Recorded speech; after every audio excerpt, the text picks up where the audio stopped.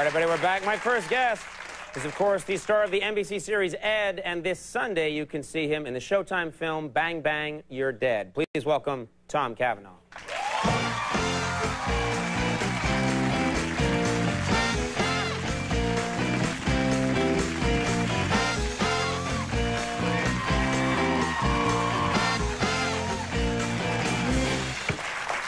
How you doing? I'm good, thanks. Everything's good? Things are good. Thanks for having me back.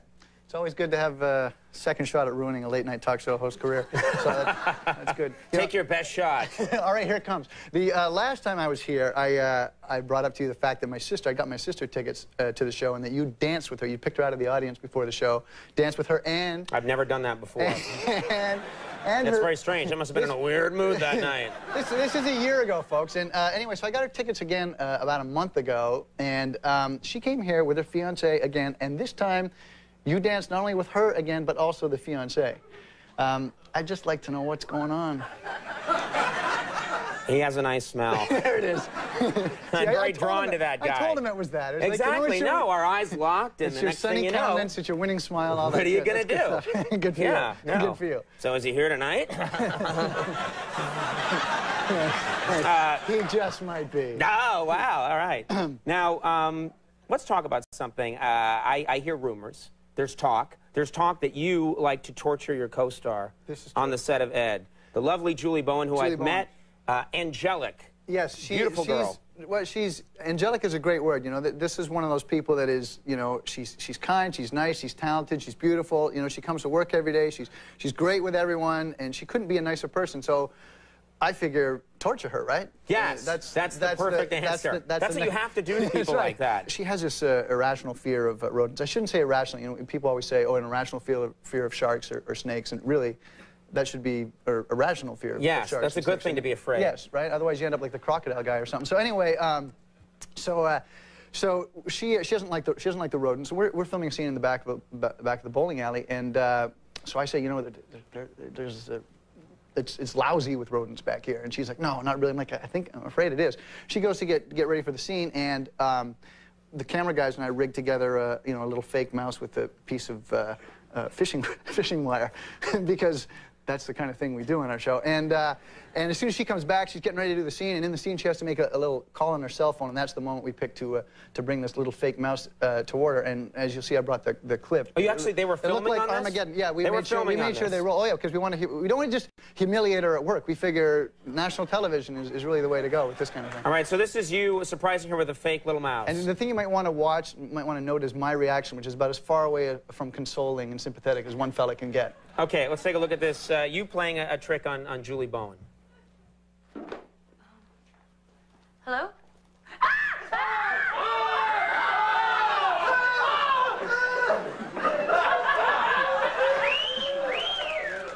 I want to... You know, I want to point out, she's really scared in that moment, and you, that's like how a sociopath reacts. Can we see, director, can we ask our kind director, Mr. Alan Carton, please show that in slow-mo. I want to just focus on Mr. Tom. Good. Look at Tom Cavanagh's response here. Thanks this is the response. Look at that. She's really terrified. Look at that. That's...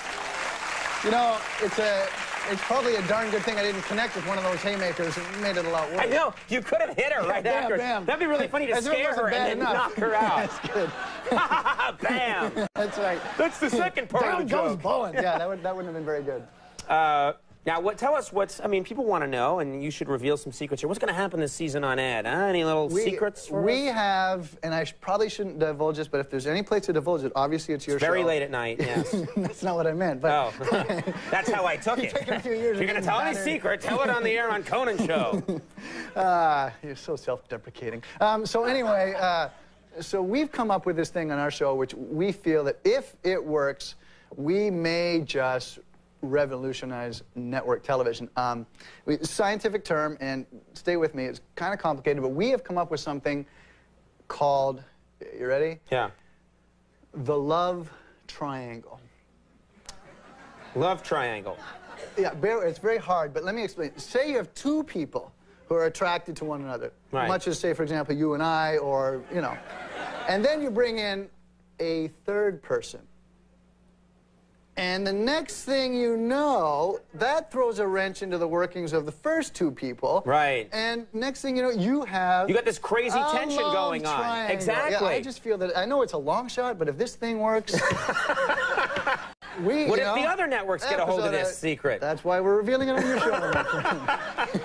Yeah, all right, this is a great idea. Yeah, Stick with that. Yeah, thanks. Stick with that. Yeah, sure. Now, I've heard that you can, you like to, I love revealing these things about you, but you have this penchant for consuming massive amounts of food. Is that true?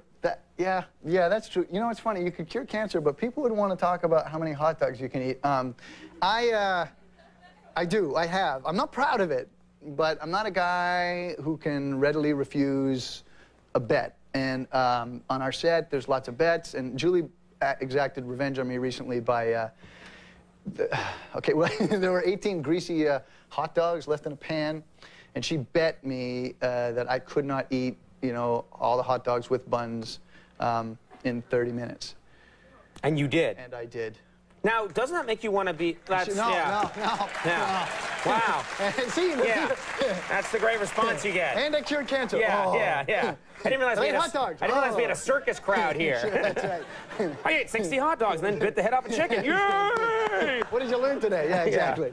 Now, doesn't it make you sick to do that? You know, it doesn't really make me sick. My pride takes a hit, certainly, but really, I feel I function just fine. Right. See, my response to I bet you can't eat those 40 greasy hot dogs would be like, yeah, that'd be tough. You know, and then walk away and have a sensible salad. That's why you are where you are. Yeah. Thanks. I guess that is why I'm here. And I mean that as a compliment. Yeah, I'm sure. Now listen, I'll get you yet, Cavanagh. I'll get you. What happened tonight? I went on Conan, and I think he thought I insulted him. I was trying to be... I'm just kidding. Now, let's talk about Bang Bang You're Dead. Okay. Yes. This is a different tone.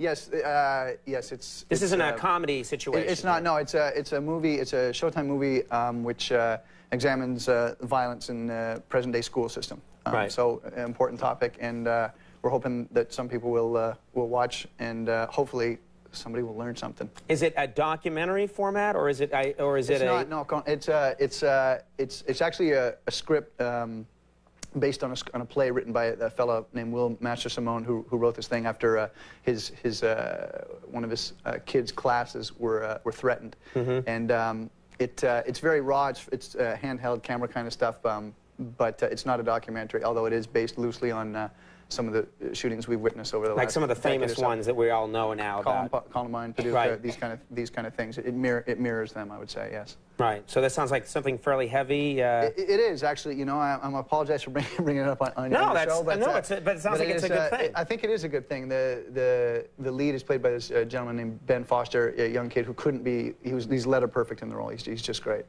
All right, well, I think that's a fine thing to bring up because it's a good project. Bang Bang You're Dead premieres Sunday night at 8 on Showtime, and Ed airs Wednesday nights at 8 right here on NBC. Tom, thanks for being here. Thank you. Good to have you. Tom Cavanagh, we'll take a break when we come back. Rachel Dratch, stick around.